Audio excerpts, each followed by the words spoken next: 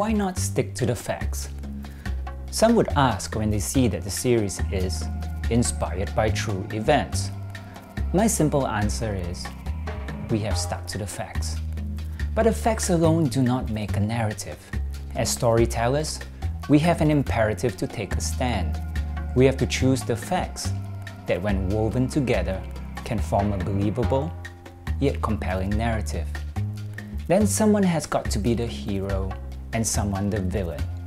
And we have to layer hope and despair, risk and reward over the facts. In that regard, The Age of Terror is merely one story of that era, much like, well, history.